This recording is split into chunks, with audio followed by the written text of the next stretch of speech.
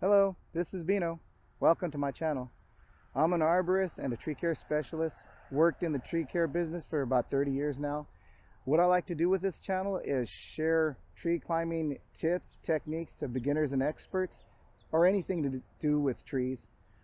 A few videos back, I did a video using a rope wrench, and one of our subscribers, Hugo Garcia, asked the question, can you use the rope wrench with a Blake's hitch?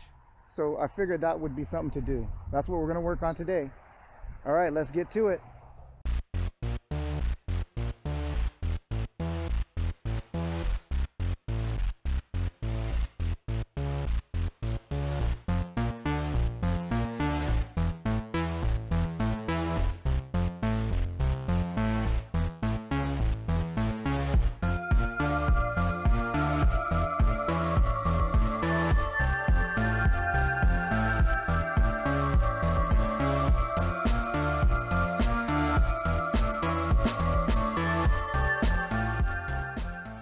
Honestly, I've never thought about going back to the Blake's hitch once I got into pressing cords, but it was an idea that entertained me, using a Blake's hitch with a rope wrench.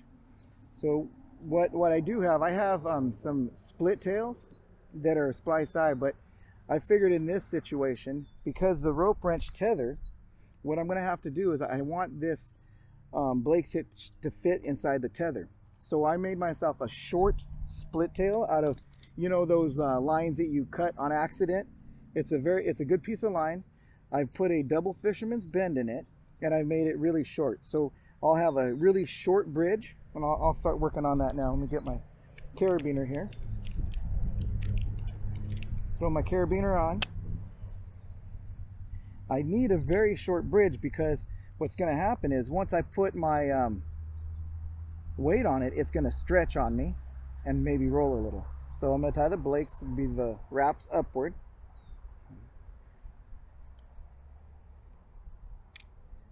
Okay, get that bridge going. Back behind it, open the two bottom ones up, and I'll throw this inside. There's one, two. Can you see that? Alright, gotta get that back inside the bridge here. Sorry about that. Okay, now that I got it in the bridge, I'm gonna tighten it up. And then I'll have to put my weight on it at some point. Okay, I'm gonna make that tight. Now I will have this very short tail, which I do want, because I really don't want it to go very far. I'll make my figure 8 in the back. There it goes, figure 8.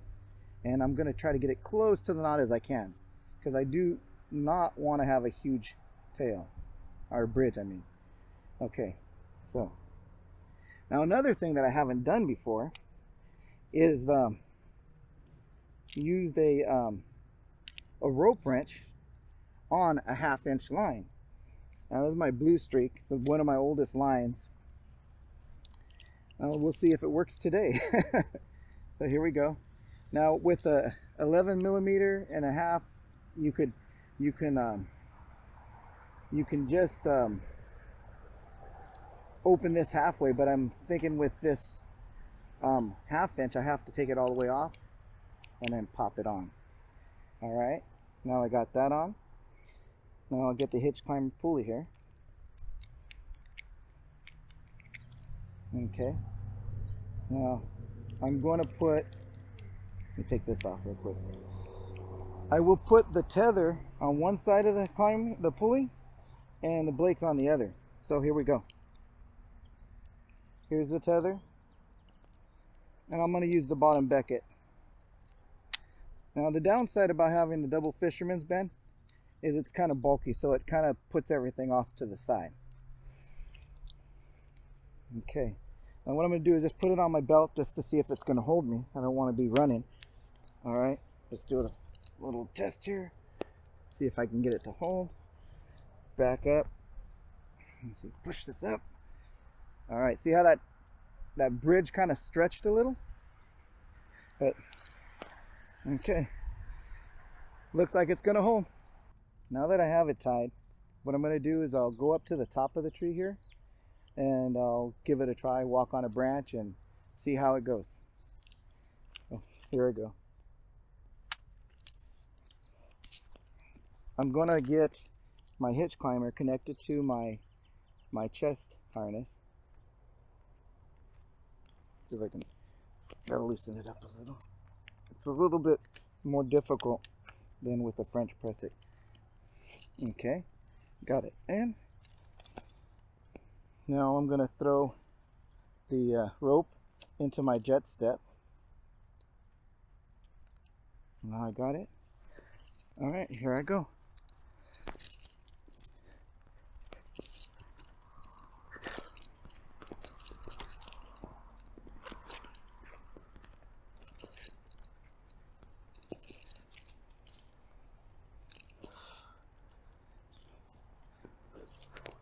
Now that I got close to the tree, I'm just going to hold the branches and kind of free climb.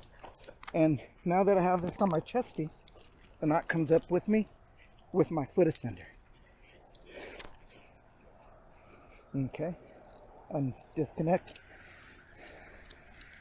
get it set up, rest, make sure it's going to hold.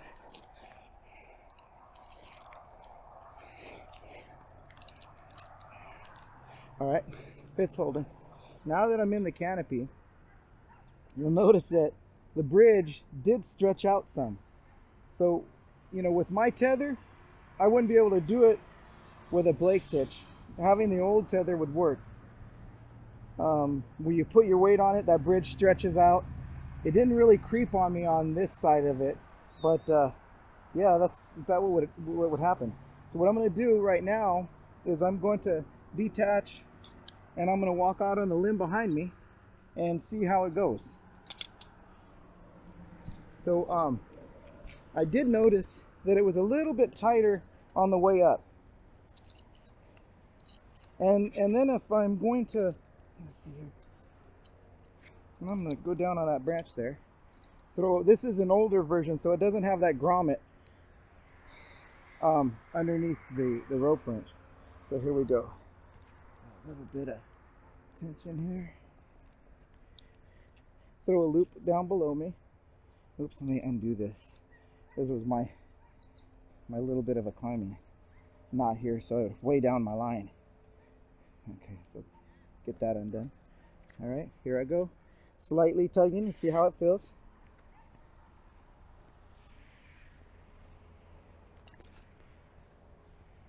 It's pretty tight compared to, say, the French press cords. Here we go.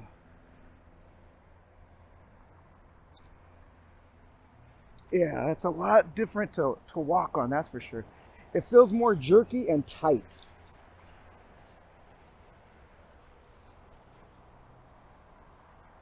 There. Yeah, I do feel a heck of a lot more shaky with this hitch than I do with my French press cords. Now, time to see if I can come in. All right, here we go. Now, walking on the limb. There's that little bit of a gap, so the thing that I'm liking the most is that I can hold the stable line above my arms. There we go. Now push that back and it holds. So I don't think I want to step up on that. I think what I'm going to do is just walk around this branch. So hang on, let me reset that.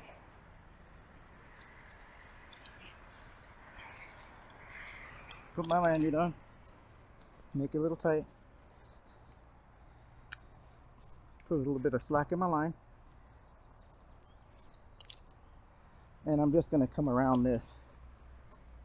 I really don't like the feeling of the way that hitch is. Let me see. So what I'm going to do now. All right. Okay, cool. Now I got my weight on it. Undo my lanyard, and I'm going to go back to where I was standing. See how I feel with that. Yeah. Let me go out on another little limb here. Throw my wrench, put some weight on it. Let's see. Yeah, you can grab, the thing about this one is you can grab the whole knot, and it's not like the little tiny ones, but it's a little more jerky for me. And I don't think I really like the extra length of the bridge. Well, it works. Surprises me. I'm not sure if I really would enjoy climbing with this system.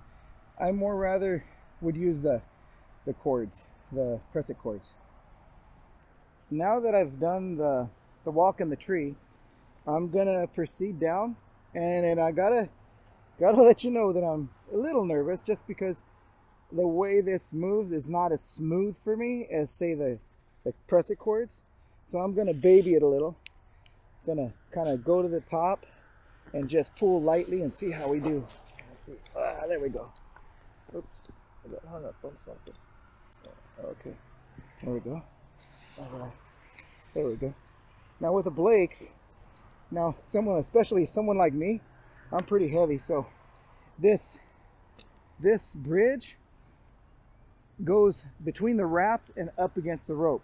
So you got to be careful it like not blazing down the line, because you could really melt this and it could snap on you. That's not something you want to do. And honestly, the more you weigh and the faster you go, the more damage you could do. It's actually running pretty freely, not too scary, but it actually is very, very tight. I'm going to come off of it a little bit. I'm going to put my weight on it, and actually down here and walking on a limb, this part wasn't that bad. Coming down, the descending part, it was pretty darn tight, but I gotta admit, pretty heavy. A lighter guy might have better success. It's doable. Blake's Hitch works with the rope wrench. Gotta admit, it's not one of my favorite ones. I do like press-it cords more, but there you have it. Well, that's the Blake's Hitch using a rope wrench, and also a 1/2 inch line, an older rope that's not Kermantle construction. You know, it's doable. It's something that you can do. So, not one of my favorite situations, but I'm thinking if you were a guy who uses MRS system and you have regular type of rope, you could actually get into the system to see if you like it with not a whole heck of a lot of cost. The rope wrench with a tether, and if you already have micro pulleys and carabiners, you know that you're halfway there. Getting something like that Jet Step Foot Ascender that won't ruin your regular lines. If you have a whole lot of regular lines, I know you wouldn't want to ruin them, but having something like, you know, an extra foot ascender and a rope wrench tether, then you could give yourself an opportunity to see if you like the SRS. So trying the Blakes, this whole situation, I think it was a good learning experience, and I think yeah, it's really good to give it a try. Remember that if you're going to do something new, do it low and slow, and you don't want to get hurt. I hope you guys enjoyed today's video. I gotta say that I really enjoy all the comments everybody's been giving me on all the different videos that we make. I do read them all, and gives me food for thought and ideas for videos, and actually I like the community. It's great. As always, comment, like, and subscribe. Hit the notification bell if you like what we do, and by all means share the video with all your friends. And I want to say thanks Hugo Garcia for that comment on the Blake's Hitch and the rope wrench. All right, take care. We'll see you next time.